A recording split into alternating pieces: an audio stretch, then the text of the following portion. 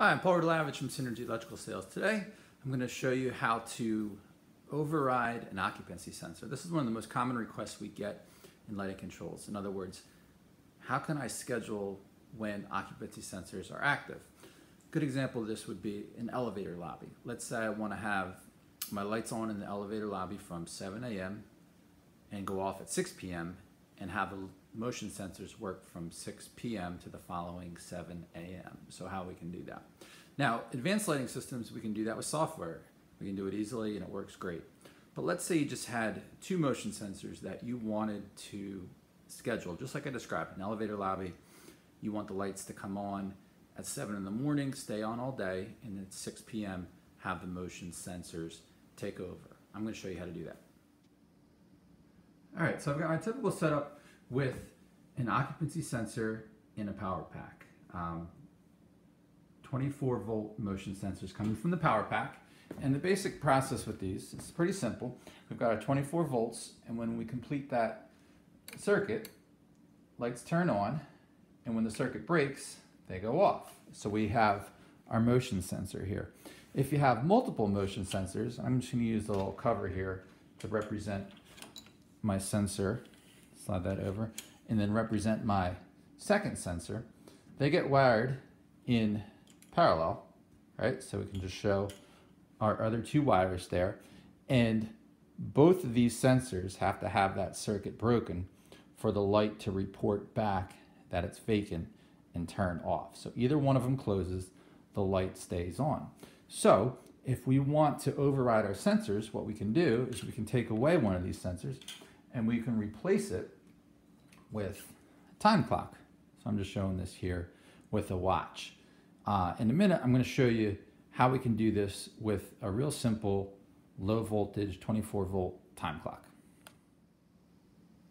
All right, so again, we still have that representing our sensor. Now we have our time clock. So we've got this nice little time clock. It's from Grasslin, which is an Intermatic company. And you'll see the model number on the back. It's an FM1D14-24. And what's really nice about this time clock is it gets powered by 24 volts. So we can use that same power that's powering our occupancy sensor and power this little time clock to override our motion sensor. It's a DIN rail mount. So just show you how it clips right in here.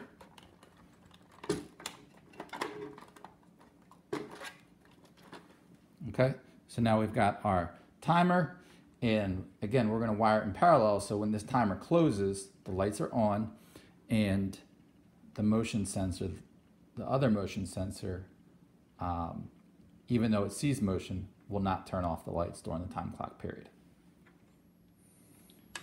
All right, so now I got my time clock wired up and my motion sensor. They're both connected. You see the wires, they're connected, and I've got the time clock in play. Now the time clock, just to show the demonstration faster, I'm going to press the override switch. Here, click, click. So now you notice nothing's happening with the light. The reason we're not seeing anything with the light is that the motion sensor is still sensing motion.